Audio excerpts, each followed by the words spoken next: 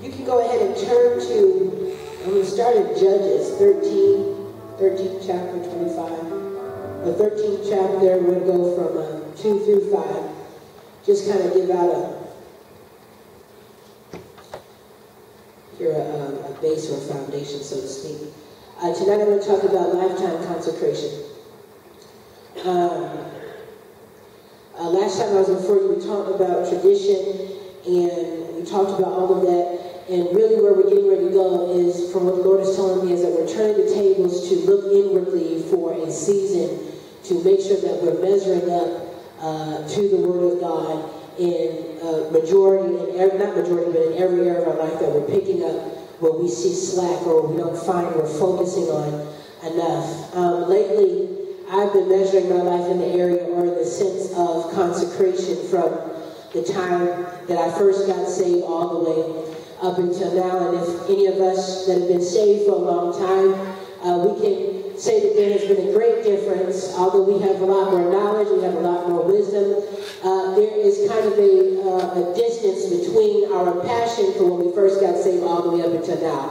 And if you're not, praise God. But I know some of us are kind of dealing with that. From, when we first got saved, nobody had to tell us to pray, nobody had to tell us to fast, nobody had to tell us to do anything. We did it on our own because we had a heart to seek after the Lord. We had a heart to know Him. We wanted to cling on to everything that the Word said. We were ready. We were zealous. We had a lot of zeal. But as time goes on, we become a little bit too comfortable in where we are. We don't really like to be moved. Not everybody, but I know I have that problem sometimes. And so looking at these areas in my life that I need to focus more on, that I may be prosperous, not only in my natural life, but in my spiritual life. Consecration is for both natural and spiritual. Over the ages, even in time spent that I've spent in the church, the word consecration has always been used to describe events or practices of our great church. When we think about communion or foot washing, we think about consecration or sanctification. We think about setting time aside for the Lord. When we get ready to do our solemn assembly, which we've done about maybe a month ago, we have set an entire week for the Lord. It's just solely for Him. Everything that we do is about Jesus. What we read, what we watch, what we listen to is all geared toward Jesus Christ. And that's good. When we think about marriages, we think about consecration, something that's been sanctified by God, that's set apart for His use, for His glory. We look at that and we say, oh, that's consecration, or we're sanctifying that. And that word is used to describe a specific use or to ordain for something that has a particular reason. It can also mean for something that is going to be made holy or sacred. Consecration or being consecrated should not be a moment, but it should be a lifestyle. Amen. Consecration is not something that we do once a year. It's not something that we do once a month. It's not something that we do every 3 years. I used to go to a church where they call a holy convocation. They would call the saints to gather for a whole month, and they just have church service. No, consecration is more than that, than just getting together, than just having a week of fasting and a week of praying. Consecration is in your entire life. Your life must be consecrated for the use of Jesus Christ. When we deny and devalue the attitude and the characteristic of consecration, we begin to lose the purpose, our purpose, and power. Once again, the definition of consecration is to make or to declare something holy, to dedicate one's life or time to a specific purpose, or to be ordained. We as a people of God, we are called to be a consecrated people, solely to be used by Him for His purpose. In this teaching, I pray that I will bring about a resurrection of our attitude, our perception, our belief thinking on what we deem to be consecration. In this hour, we cannot undermine nor shortcut the real consecration process. We cannot limit it only to being about a presentation, but it also needs to be an inward change that is going to be brought forth in our presentation. We cannot devalue of Jesus Christ inside of us. And that's what we do when we take away consecration. We devalue who Jesus is in our lives. So when we determine that we need to stay in a life stance and a life posture of consecration, we will not be easily lulled to sleep. We will not feel as if we have achieved perfection in our own thinking because of who has taught us or how long we've been in church. We will begin to understand that we have to continue to seek. We got to continue to pray. This is not a process that after you get baptized in Jesus' name, you get filled with the Holy Ghost, you stop. Consecration endures into eternity. So I want to get to Judges 13, 2 through 5. And I'm going to read it. It says, "And there was a certain man of Zorah of the family of the Danites, whose name was Manoah. And his wife was barren, and bare not. And the angel of the Lord appeared unto the woman, and said unto her, Behold, now thou art barren, and bearest not. But thou shalt conceive, and bear a son. Now therefore beware, I pray thee, and drink not wine nor strong drink, and eat not any unclean thing. For lo, thou shalt conceive, and bear a son. No razor shall come upon his head, for the child shall be a Nazarite unto God from the womb. And he shall begin to deliver Israel out of the hand of the Philistines." So if anybody doesn't know who we're getting ready to talk about, we're getting ready to talk about Samson. And many of us that have read the story, we know Samson is this great warrior for Israel. He fights, and I mean, he can slay any type of person, any army. It really doesn't matter. He has been anointed to do that. But what we find is that in the conception of Samson being born, he is already birthed in the consecration. That's all he knows. From the time of his conception, the Bible says that his mother was given the commandment that even she had to take a vow because she was carrying something that was consecrated for the Lord. We know that Samson's sole purpose was to be the fighter for Israel against the Philistine army. That was his whole anointing. That's what he was empowered to do. But it had to be what? Consecrated in order to do that. I want to go to Numbers 6 and 1. I'm sorry, wait a minute. Judges 14, I'm going to read there, and then I'm going to go and explain. And it says 14, starting at the 5th verse, it says, "Then went Samson down and his father, his mother to Timnath, and came to the vineyards of Timnath, and beheld a young lion roared against him, and the Spirit of the Lord came mightily upon him, and he rent him as he would have rent a kid. And he had nothing in his hand, but he told not his father or his mother what he had done. And he went down and talked with a woman, and she pleased Samson well. And after a time he returned to take her, and he turned aside to see the carcass of the lion." This is very significant. "And behold, there was a swarm of bees and honey in the carcass of the lion.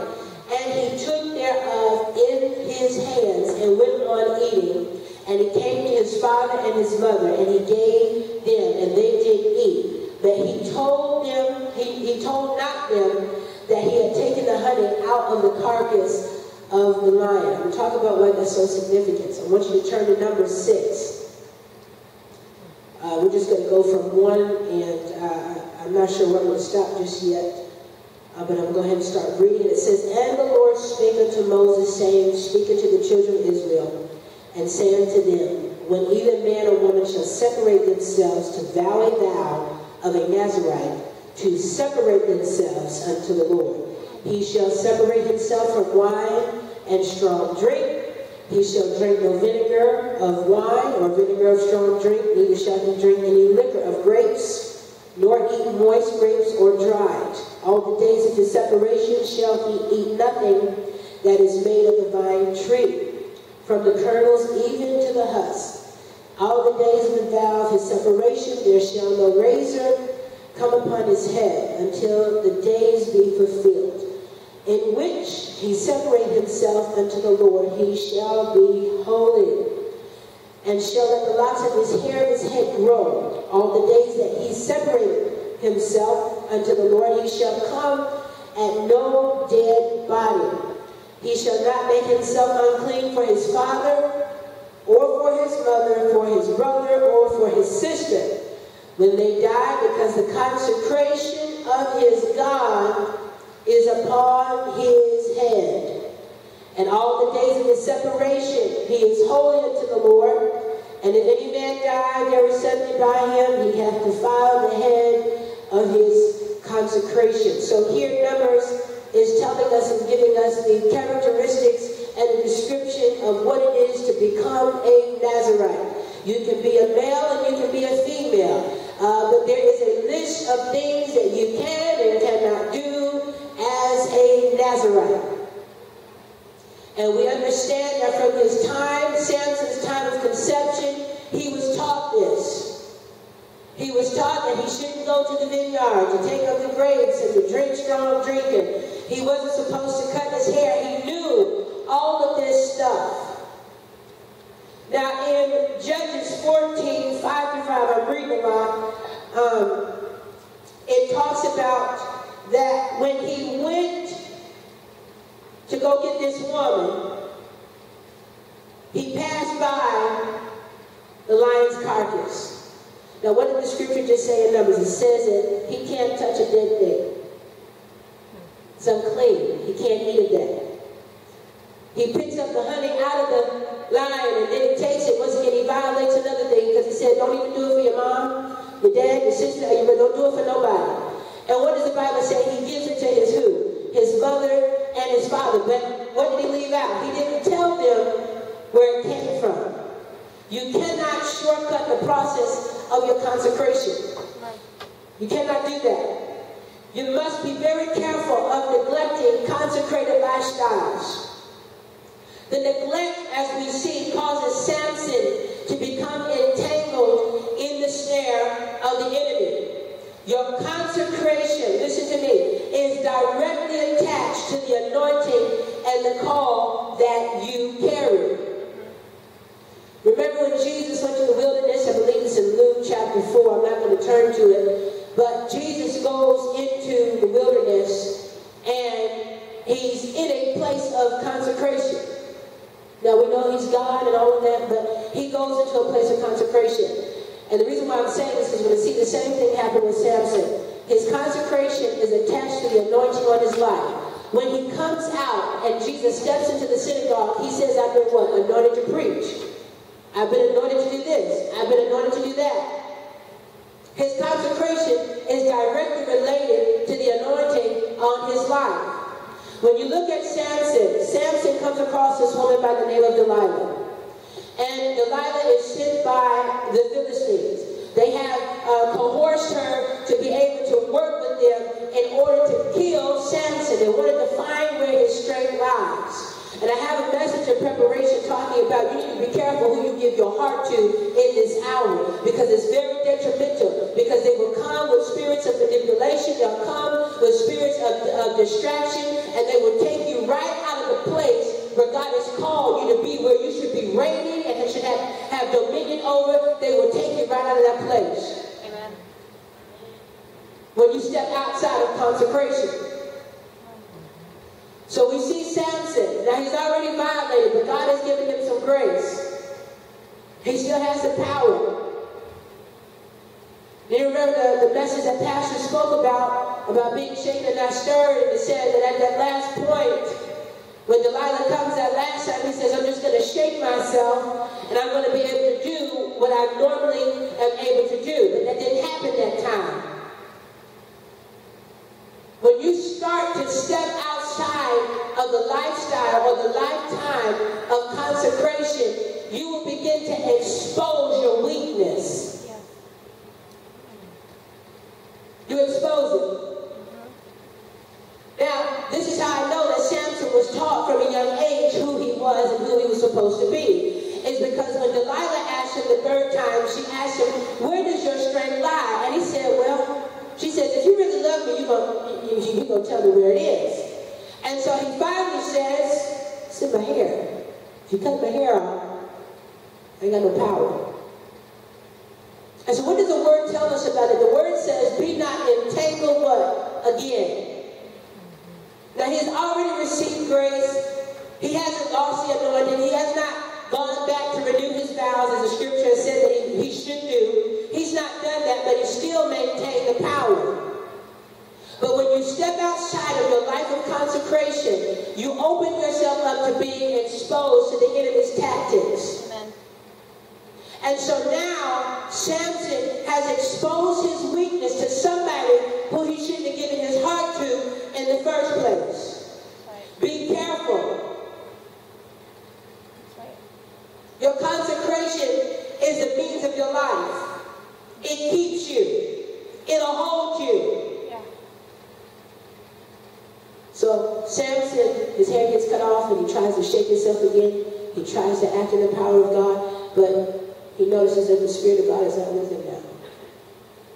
He can't do what he is normally able to do. He's powerless. When you step outside of your life of consecration, you'll be powerless.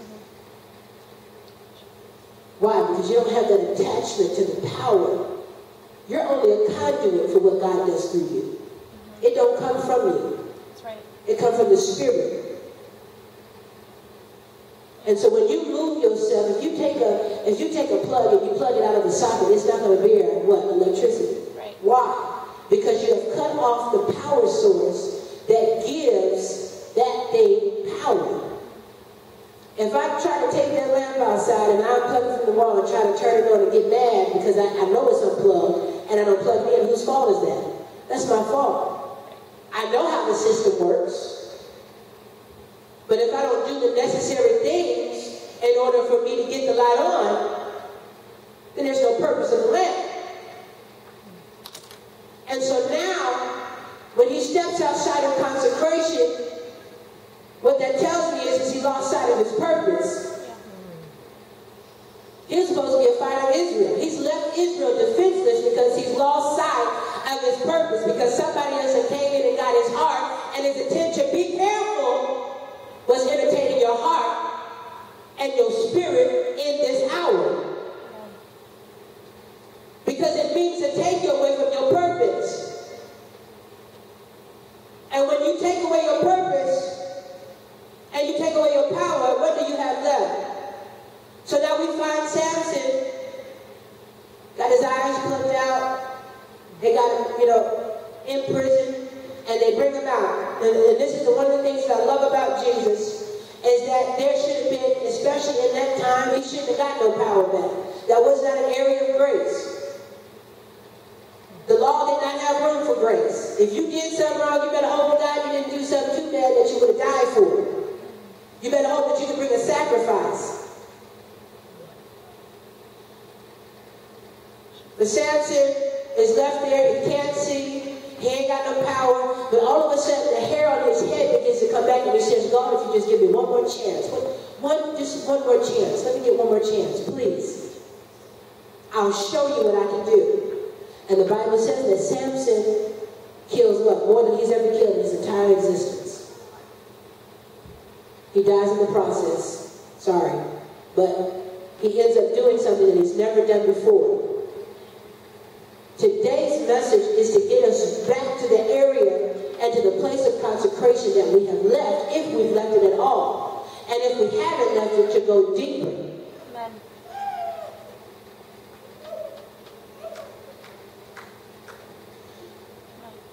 So your consecration, once again, is directly attached to the anointing and the call that you carry. The lack of Samson's consciousness, acknowledgement of his consecrated life, caused him once again to reveal his area of weakness. You need to keep your area of weakness to yourself. I wouldn't even tell your friends, because you don't know who's actually plotting against you, wanting to see you fall. You need to be careful who you expose your weaknesses to. It is important that when we find that we have stepped outside of our consecration, that we immediately, and I mean immediately, when you find out, after you've done whatever you've done, after you said whatever you said, you thought whatever you thought, that you run back to God. Amen. And you immediately go into repentance. Not just, God forgive me so I can do it tomorrow. No, God forgive me so I, no. Go back and repent and say, God,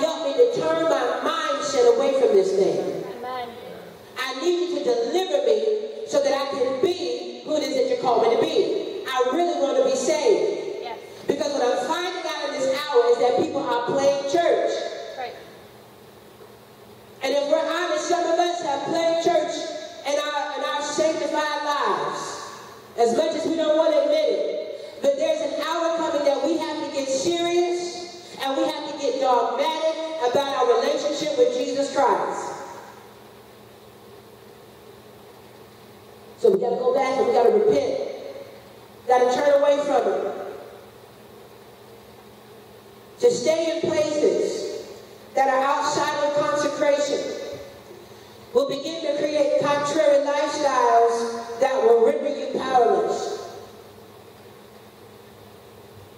You ever did something, said something, thought something once, and then you just asked for forgiveness, but then all of a sudden it starts turning into a cycle? It's because you stepped out of consecration. That's how you know you need to get back into a place of prayer, you need to get back to a place of fasting. When you start recognizing cycles in your life that keep repeating over and over and over and over again, you got to put a stop to it.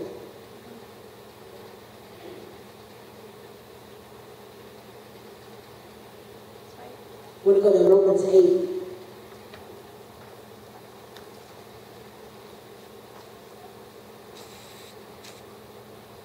Because we are, I'm going to get to that one scripture in a minute about why consecration is so important, especially for our body right now, where God wants to take us. Romans 8, I'm just going to go through that whole chapter, and I'm going to stop, probably jumping around for a little bit. And it says, there is therefore now no condemnation to them which are in Christ Jesus, who walketh not after the flesh, but after the Spirit. For the law of the Spirit of life in Christ Jesus hath made me free from the law of sin and death. I want to stop right there. The reason why a lot of us, when we do sin, God forbid, when we do sin, we stay in those cycles is because, like the word says, there is no condemnation to those that are in Christ. If you're not in a consecrated lifestyle, consecrated posture, and you've allowed yourself to begin to develop habits and cycles in your life that take you away, that pull you away from the presence of God, that release your consecration, and you begin to feel this guilt, and some of that guilt is the Holy Ghost. It comes to convict. It comes to say, I don't like that. You can't do that no more. That's not right. See, that same spirit that cast out devils should be the same spirit that ought to tell you got to live right. So it says that if you walk not after the flesh, after the Spirit, for the law of the Spirit of life in Christ Jesus hath made me free from the law of sin and death. I wish that every time somebody got baptized and filled with the Holy Ghost, that somebody would just stand there and tell them, you're free from sin and death. I had the hardest time trying to get to areas of deliverance in my life because nobody ever told me, because the churches that I went to, they didn't really preach freedom. They just taught how you should do something based upon the organization, whatever. They didn't really teach you how to be free. And we're coming to an hour where we got people coming off the streets and they need to learn how to be free. They don't want to just feel like it. I don't want to just feel like I'm free and I come back next week just to find that thing on me. No, I need to find some real deliverance. We have devalued the power and the essence of the Spirit of God that says that I can come in and change your entire life.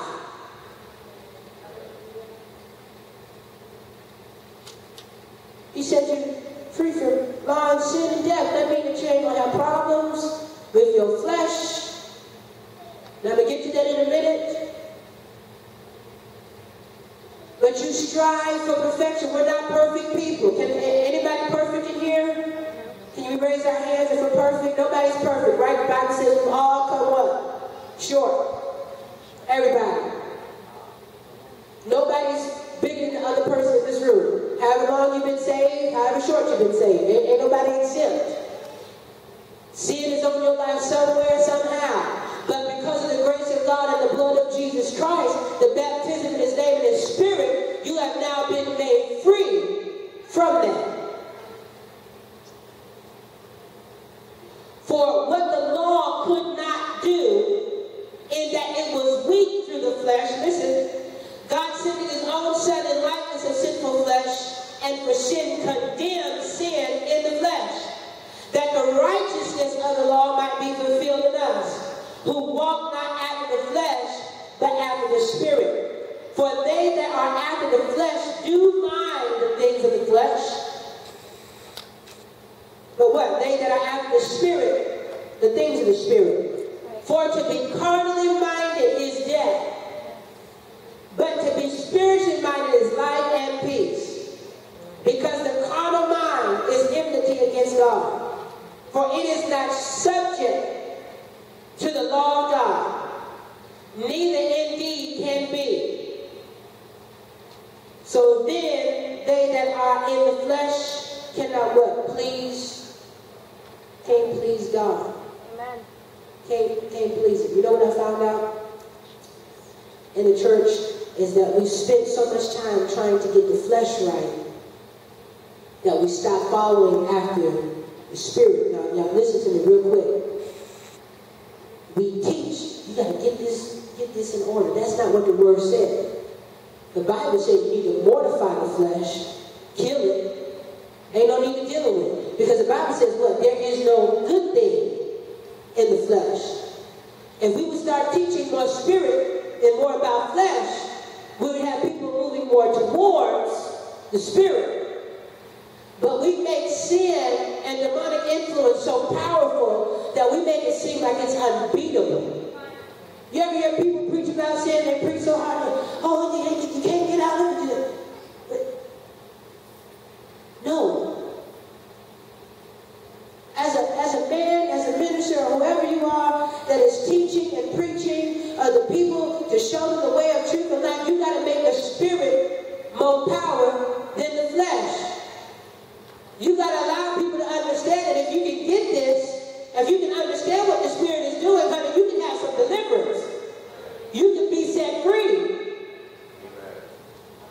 But the reason why it's not talked about is because a lot of people have not gotten to the place of what we call real deliverance. We have moments where we experience freedom. We have moments where we experience minds being set free and lifestyles being changed. But when something comes along and it gets in your emotions because you've not dealt with your flesh, see, the Spirit ought to reign over your mortal body. But then we come into a place where, because real deliverance is not really taught in the capacity that it should be, we're rendered powerless because we step outside of the consecration. We got to get to a place where our spirit outgrow our flesh. When Jesus went to the wilderness, the devil always talked to the flesh. But if you notice, the Spirit rose up and answered back to him. He said, why don't you turn these stones into bread? He said, you know the word. The word says that thou shalt not live by bread alone. Who was that? The Spirit. He had so much authority that he told the flesh, get down there. When he went to the Garden of Gethsemane, I talked about that. Had a problem with his flesh, but his spirit, it outweighed the flesh. Why? Because of the place of consecration.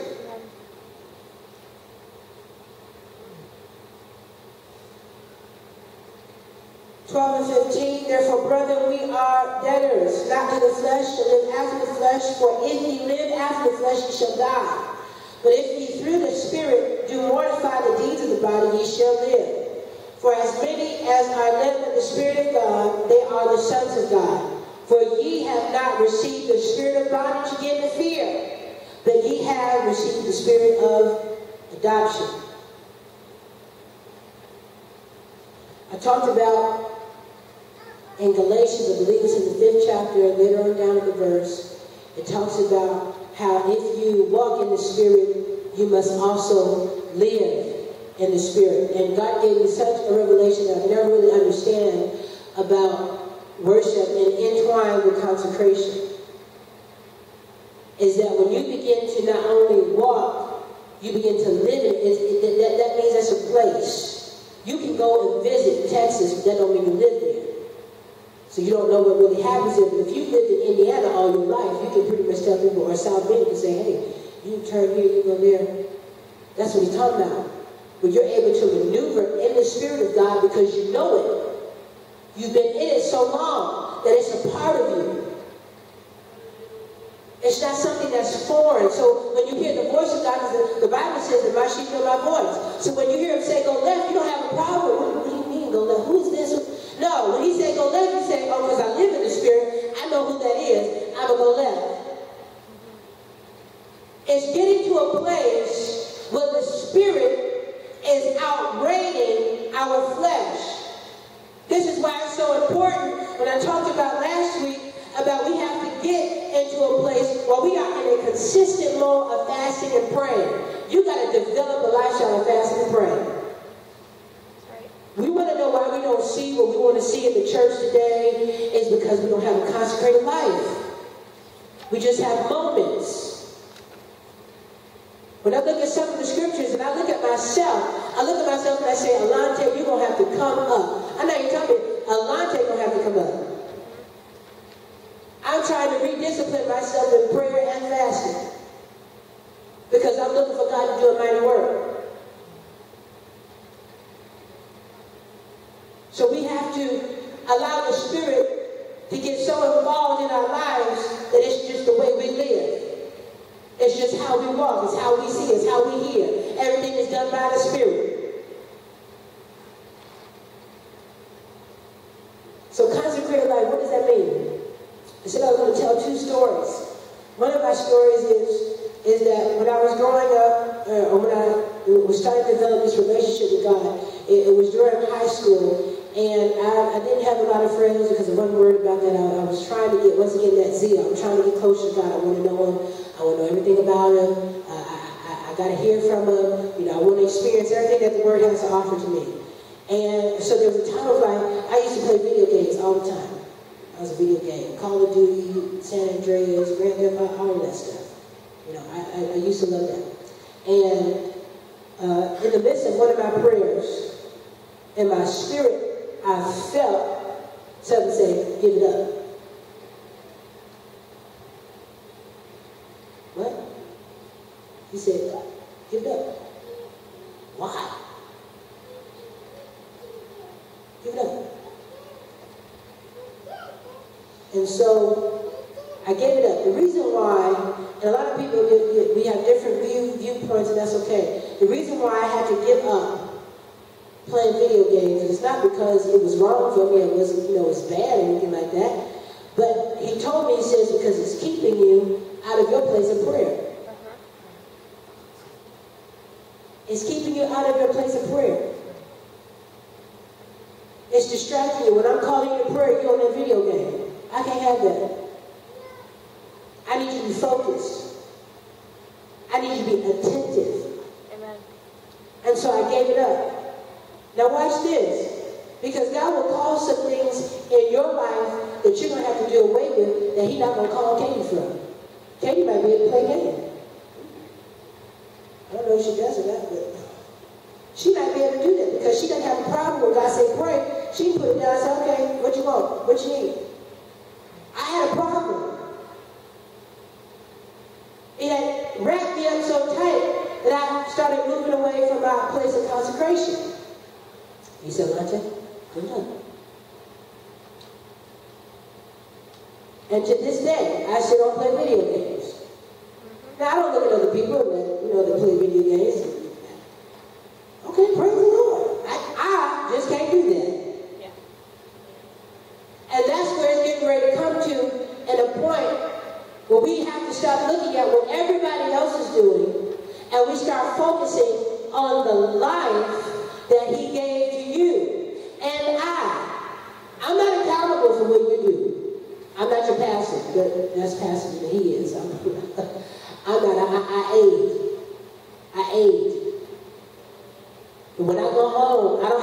same burden that he has. I'm not a pastor. I don't carry that office. I don't carry that anointing. He has to go home and he has to worry about your souls.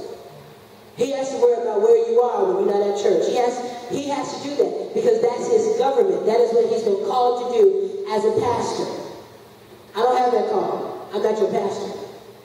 I can help you and I can assist you. But once I walk out that door, it's about my life. I have to be concerned and making sure that I don't have time to worry about whether somebody else is doing what they should be doing or not. I don't have the time because that's not my job. My job is to make sure that I am upholding the consecrated lifestyle that God has given to me and that I'm doing it so that I can fulfill purpose. Amen. I had another friend, and this was a time where I had left church. I got mad at the church. There was a whole lot that was going on. I said, Lord, if this is what it is, I don't want that. So I was out. But I wasn't out of church, it's like out of it with, doing whatever. I was surrounded by spiritual people.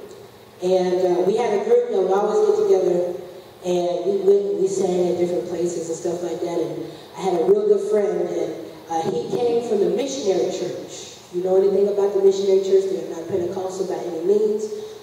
They don't believe in the Spirit. They don't believe anything like that.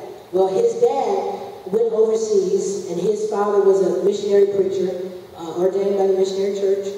And I believe he went overseas, and he came back, and he got filled with the Holy Ghost.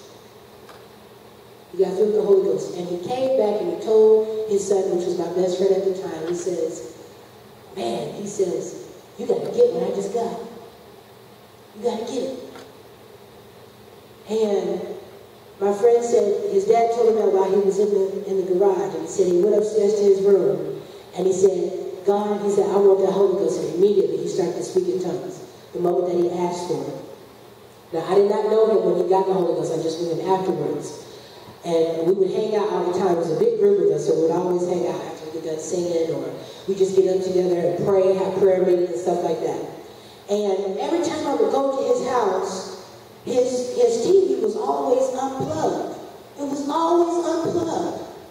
And I'm like, dude, why is that never plugged in? He had a deep, he had the finest, what I'm talking about, he had the finest, he had it all. I'm trying to figure out if you don't use it. And he was in the sports and all that other kind of stuff, but he didn't, it was never plugged in. So finally one day I asked him, and I tell you, it blew my mind because I never heard anybody say it the way that he said it before, which changed my whole concept about consecration. Because God started dealing with that years ago. And he said to me, he said, Alonte, he said, if I turn that TV on, he said, my flesh is going to take me out of here. I said, what do you mean? He said, I deal with too much. If I turn that on, I ain't going to make it. And I never heard somebody say that genuinely. We get different viewpoints all the time about, all that. But he was genuine in why he did it. Now, he didn't grow up in a church that preached anything like that. They didn't teach holiness. They didn't teach living sanctified lives. They didn't teach any of that. They just taught love Jesus and he'll love you back. That's what they taught. But because of his place of consecration, the relationship that he developed with Jesus Christ, alone by the Spirit, it was telling him, no, you can't do that. We're waiting for people to come to us and tell us you can't do that. You can't go here. No. The Spirit will lead you into what? All truth. And see, what happens is that when people start telling us, oh, you can't do that, you can't do this, not that we should not. If it's in the Word of God, we need to do it. But the reason why we should not do that outside of that is because look into stuff like you can't have Facebook, you can't have Twitter, but they don't touch Instagram. You can have that. No, because it's all the same thing. If you take one, you got to take it all. Amen. And that's what happens when we begin to preach about certain things and we don't involve every aspect. We can't be one-sided anymore. If we say it, we got to live it.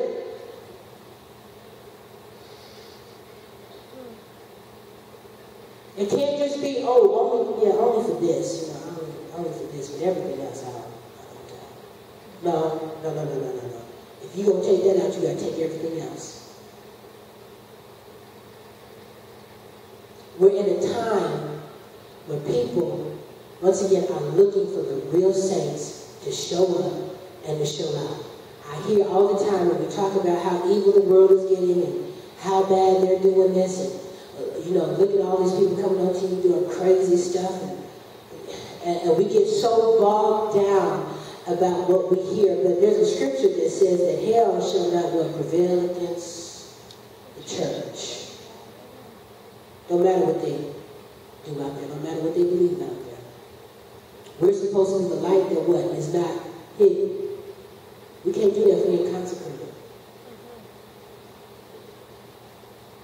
We got to move up.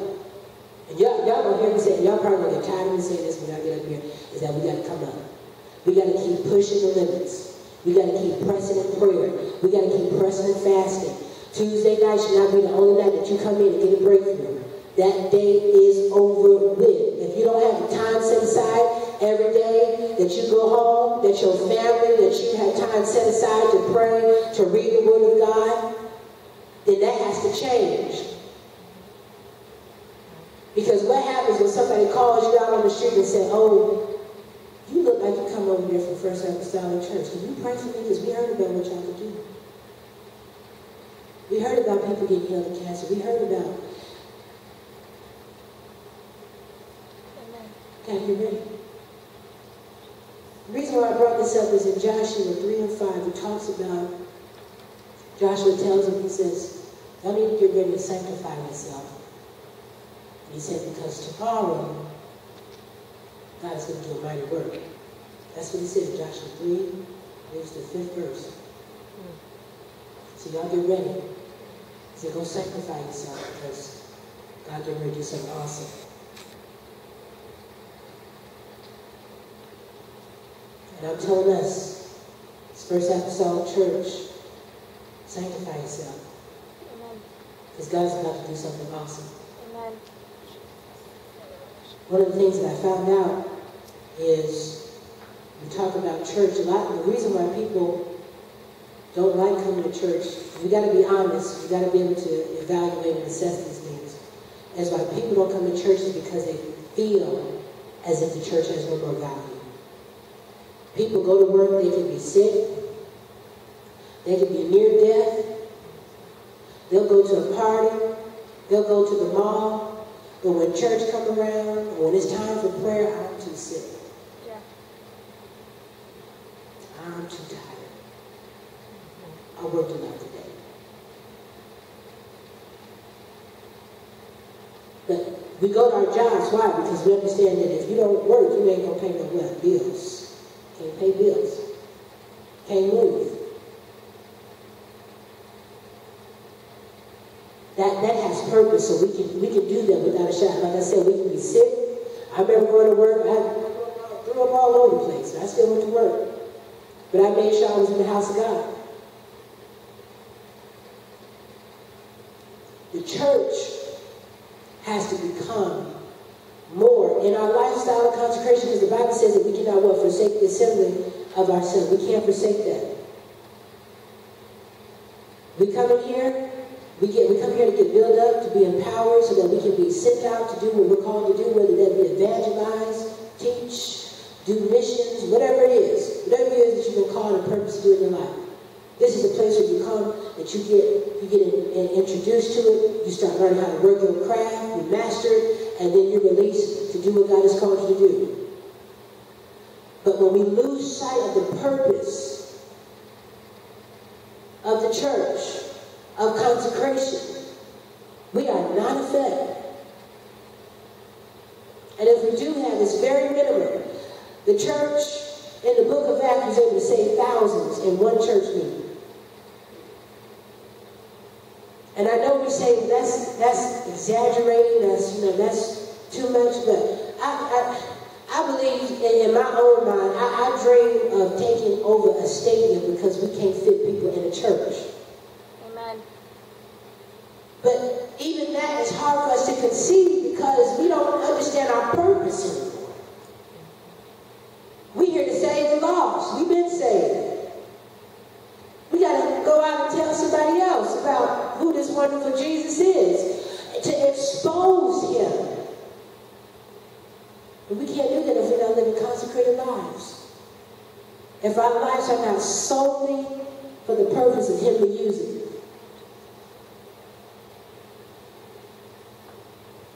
We're going to stand up, Sister Katie, because I think I went over time. It's 8:31. But we got to come back to where the purpose is being established. Because when we have a purpose, I found out that you won't lose sight. When you understand that you're needed, or you have a need for that thing, you'll do whatever it takes to get what it is. When I had first started my job in Elkhart, I didn't have a car. But you best believe that I found some way and somehow to get there every day until God blessed me with a car. If we could just do that with the anointings that God has put on our life. I don't know how I'm going to get there. I don't know how you work this thing, but I'm going to keep doing it until it show up. I'm going to keep preaching it until it show up. I'm going to keep living it until it manifests. If we could get that type of attitude and that mentality to be birthed back into the church of the firstborn, we're going to see stuff that not even our mind can comprehend.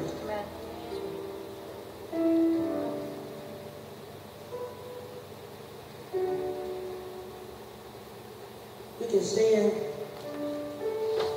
I'm telling you that, y'all forgive me if this is seeming harsh, but God has been knocking. I mean, I've been reading for the last couple of weeks, and God has just been revealing it to me about places. He said, Alonte, you're just going to have to come up. And it hurt to hear that. Because so many times we feel as saints as if we have perfected our walk with Christ, but then Jesus will come and say, oh, no. No, I need you to change this. Your attitude about this is messed up, Alonte. You can't think like that. No, you can't do that. And it hurt. I cried and I said, God, I didn't mean to be it that way. I really thought I was your dog. No, you gotta change. And if we can't take that word that God is trying to give us, it'll be like that parable where the sower comes and he tries to put in the seed and it don't come because the word gets choked out. It'll never manifest. God opened me up. So not only the blessings can come, but God, that I can be reproved. So that I can be agile in the spirit. I can be wise in the spirit. I can discern in the spirit. I'm not tossed to and fro by every wind of doctrine, but I am made steadfast and immovable in the faith of the apostles.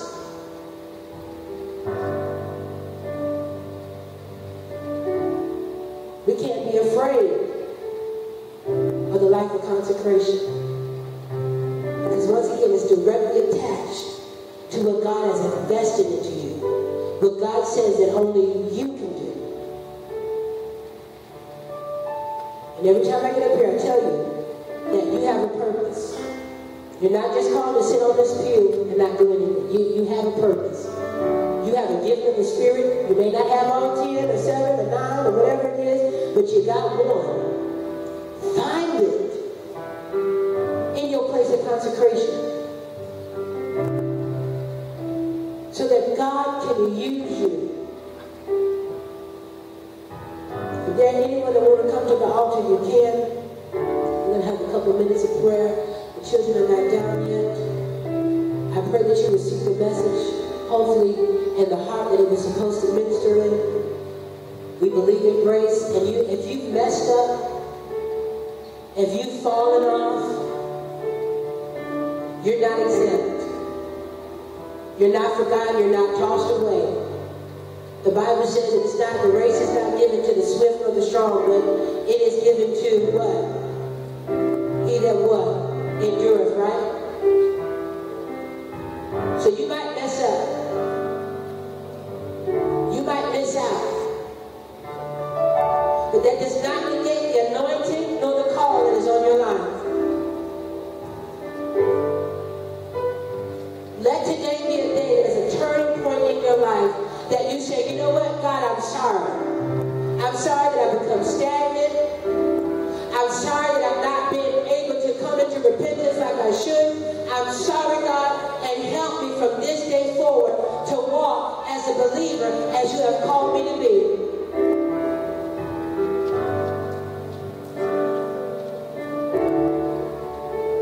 So God, right now, release a fresh anointing on us.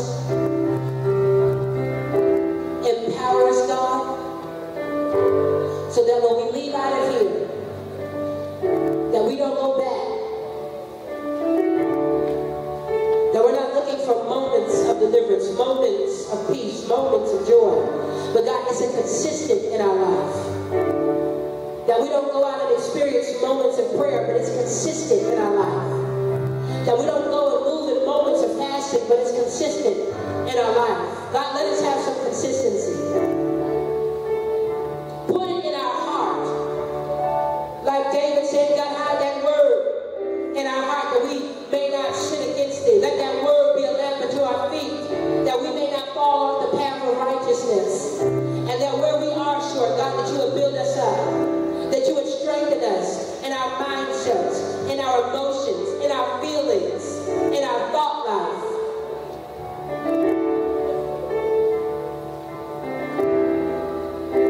And God, we'll give you all the praise. Our life will praise you. Our life will worship you.